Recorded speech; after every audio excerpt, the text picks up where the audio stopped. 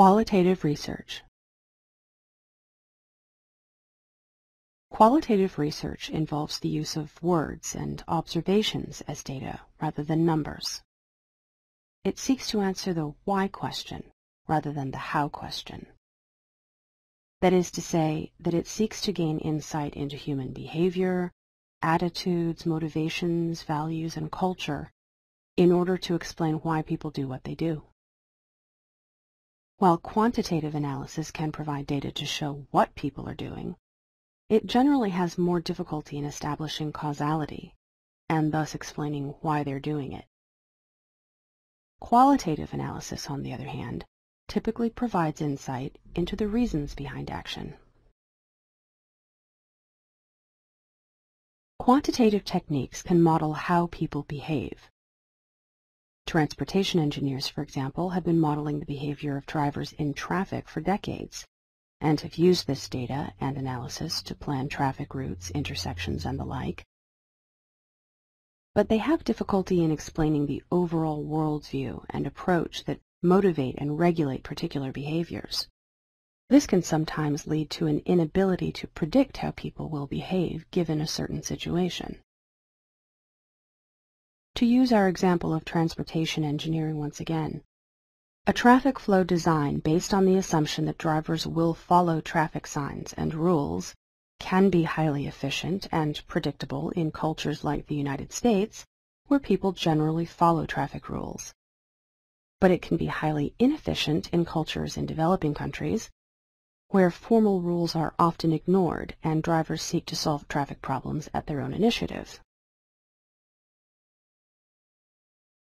At the same time, a traffic system where much is left to the initiative and understanding of the driver may lead to tremendous confusion and gridlock in the United States, and yet sometimes works uncannily well in the almost impossible traffic situations, intersections without working lights, carts pulled by animals in the roadways, pedestrians in the streets, and so forth, one sometimes sees in the major cities in these developing countries.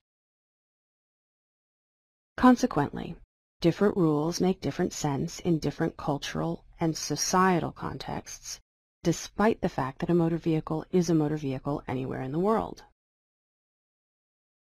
Cars, roads, traffic lights, etc. are the same. It's the people in different societies that approach driving and traffic with different perspectives, and therefore exhibit variations in behavior. Traditional scientific research is usually quantitative, and many people readily recognize various quantitative techniques as being true science, whereas qualitative techniques sometimes appear fuzzy and lack the comfort and the illusion of certainty provided by quantitative techniques. A biologist studying the behavior of cells in a petri dish, a chemist studying the interaction between two compounds, and a physicist bombarding an atom with energy do not have to worry about the motivation, attitude, or cultural context of their respective subjects. By looking at how something behaves, they can try to understand why it behaves in that way. The cell, compounds, or atom will behave as they do for mechanistic reasons, because they obviously lack the ability to think and then decide on a course of action.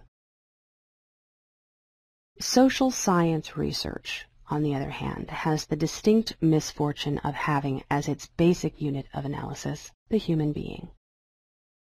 Humans are notoriously difficult to understand because their motivations and subsequent behaviors represent a mix of logic and emotion modulated by an almost limitless set of factors, ranging from their upbringing and diet to their culture, religion, profession, and life experiences. Understanding and analyzing human thought processes and motivation, or how ethnic, religious, or professional cultures affect perception and thinking, cannot in most cases be effectively carried out using traditional quantitative techniques. But this does not mean that adopting a qualitative approach means abandoning the scientific method. Quite the contrary. While it may not be possible to conduct replicable experiments when dealing with human beings in social situations, Qualitative analyses do require a rigorous approach to gathering and analyzing data, precisely because findings can rarely be replicated, and thus must be rigorously produced and analyzed through fully transparent processes. Cataloging what and how the research was conducted is essential in order to enhance the credibility of the findings. Good research in the qualitative context consists of capturing data through a well-thought-out process that's then analyzed through a clear and logical method. The entire process must be rigorously cataloged and described, including providing the logic behind decisions made with respect to data capture and analysis. While rigor and transparency are critical in all cases, there's not one, but rather several methods for conducting qualitative research. The use of a given method will depend on the nature of the research questions, the data that are available or obtainable on the subject, and the research products desired. In qualitative analysis, data usually come in the form of texts, narratives, or sometimes from observations. These data can come from interviews, open-ended questionnaires, discussions, observed interactions and behaviors, personal accounts of experiences, or documents ranging from letters, diaries, or works of literature to press reports, official government documents, and academic studies. The first step in the research process is to understand the nature of the data and determine whether or not it is likely to shed insight on the motivations and behaviors of individuals, groups, organizations, or countries. In short, whatever the particular unit of analysis is in the given research project. The data chosen have to be relevant to the motivation, thought process, or behavior being studied.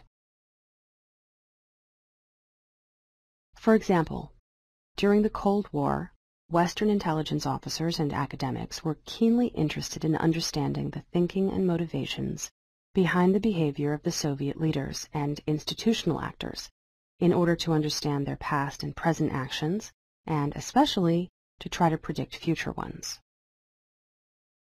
Since the Soviet Union was a closed society and precious little independent journalistic or other information came out of Moscow, Western spooks and scholars regularly conducted textual analysis of the major Soviet newspapers. These newspapers certainly did not represent independent journalism. They were controlled by different institutional masters answering to different members of the Soviet Politburo, some to the Central Soviet government, some to the Communist Party, some to the regional Soviet governments, some to the Communist Party's youth wing, etc. By conducting a close analysis of the type of language used and the descriptions and editorial slant, analysts could sometimes gain insight into internal frictions and pressures within the Soviet system between institutions and the political leaders running them. Needless to say, drawing conclusions from such analyses of newspapers requires employing a logical and methodical approach that needs to be tested against external events to validate that approach. In other words, for example, if an analyst saw indications in an influential Soviet newspaper that a member of the Politburo was falling out of favor, and then that person was subsequently removed, demoted, kicked upstairs, or exiled to Siberia, this would be an indication that that particular newspaper and the information that it contained may be a credible source of intelligence. The second step in the process is to determine what the analysis is supposed to uncover. This involves developing a set of research questions and then determining how the data might be analyzed in order to answer those questions. Analysis can focus on a particular topic, time period, or issue of interest, or it can focus on an individual, group, or particular case. It's also possible to combine the approaches and do a little of this and a little of that. For example, if research was being conducted on how people behave during natural disasters, and the data being used consisted of interviews with disaster survivors and press stories of individuals coping with these disasters, then the analysis could focus on the individual. If the research objective was to explain what individuals in such situations may think or feel. Alternatively, the analysis could focus on specific groups such as the elderly, minorities, religiously active persons, etc., in terms of how those groups functioned, if the objective was to explain group motivations and behavior.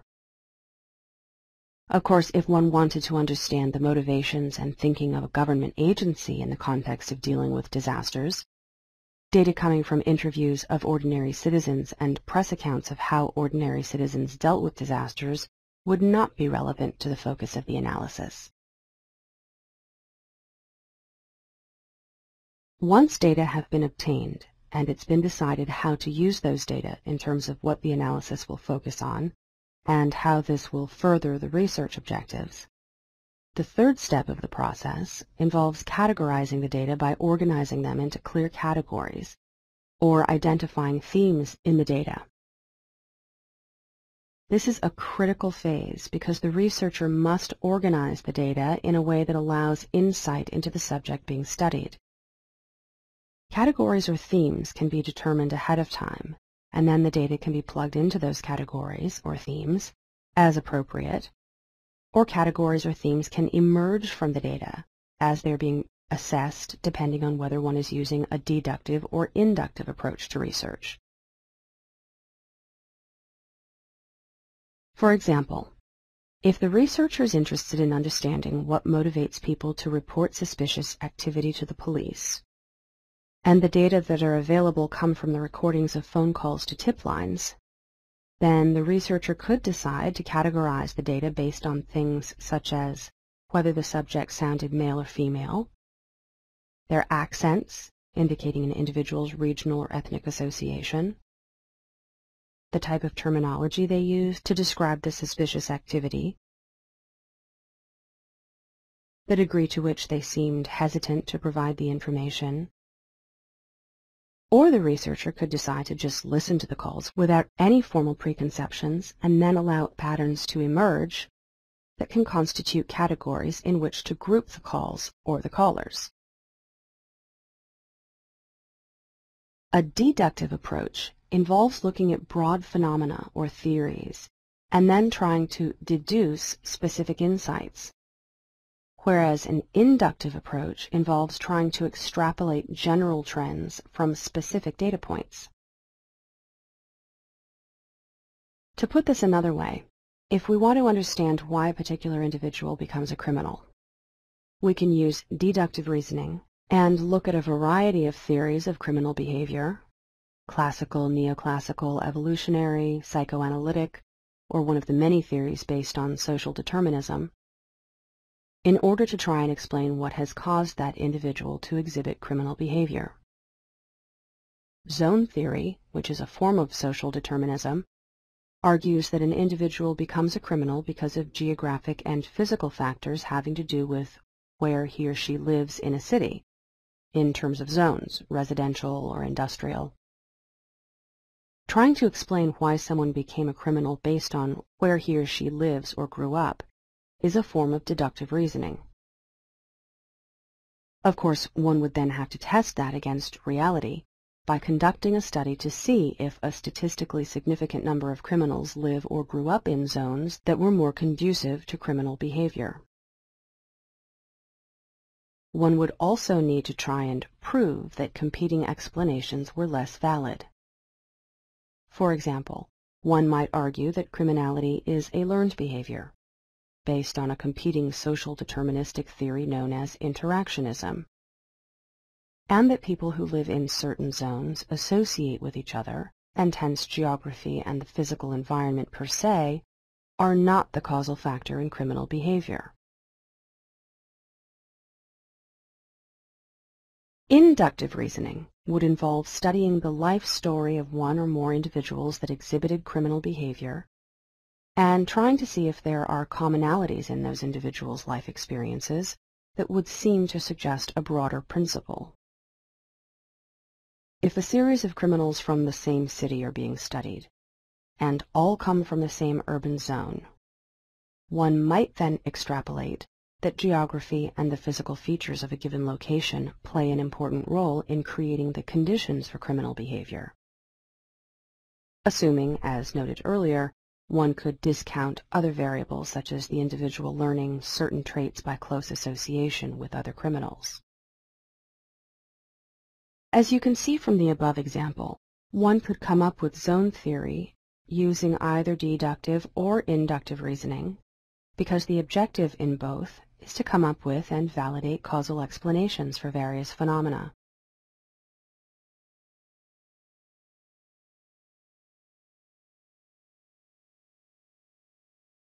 The next step in the process is to identify patterns in themes or categories, connections within or between themes or categories or relationships. To use the example from the previous slide, if certain people mention on their phone calls to the tip lines that they feel their neighborhood is unsafe, and those people also tend to primarily file reports on suspicious vehicles instead of loitering pedestrians, this may lead to some insight as to what people who feel more attached to their neighborhoods tend to fear more acutely, and what may motivate them to act on those fears and report on suspicious activities. The final step in the process is to interpret the data, now organized into useful categories, based on your research objectives. In other words, understanding how the data and the analysis of that data have produced new insights on the phenomenon being studied.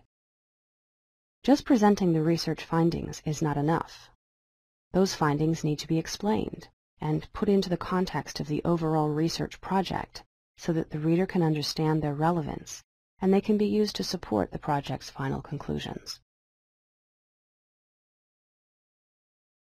It's important to bear in mind that the findings of qualitative analysis will be harder to generalize across a larger population, because qualitative analysis necessarily focuses on a much smaller pool of subjects than quantitative analysis, where large group studies are almost a necessity. Since qualitative analysis focuses more on individual motivations and thought processes, and factors impinging on those thought processes, they're much more focused on the trees than on the forest. What one gains in focus and clarity on individual trees, one loses in terms of understanding the nature of the larger forest. Research is a trade-off, and the choice of a given technique always means a loss as well as a gain.